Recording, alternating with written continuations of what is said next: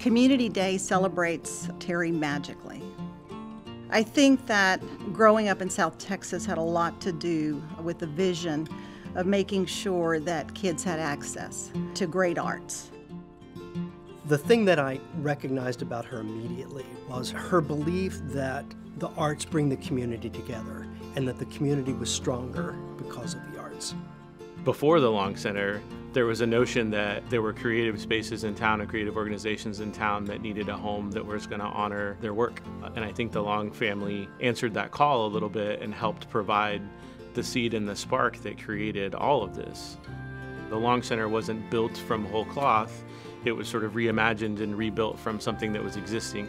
Palmer Auditorium has been here for decades, since like the 50s, I think, and it was host to everybody from Elvis to, JFK was supposed to be here the day before he was shot in Dallas. It represents a lot of really interesting things for people, especially folks that have been in this town for a long, long time.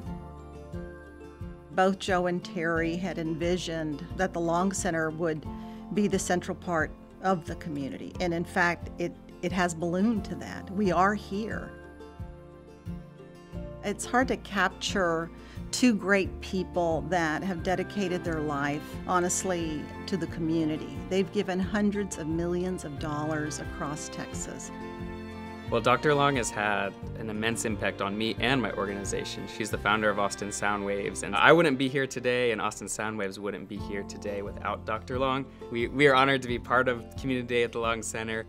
Dr. Long has just been such a big part of my life, our organization's journey, and we're so grateful that we have a fellowship in her honor, and so students continue to kind of live up to the example that she sets. She would have been absolutely thrilled to know that this was happening, but more importantly, that it was going to bring in the community. The Long Center has been our home for the past 15 years. We feel this synthesis between the mission of the Long Center and our organization, and we are just stronger for it.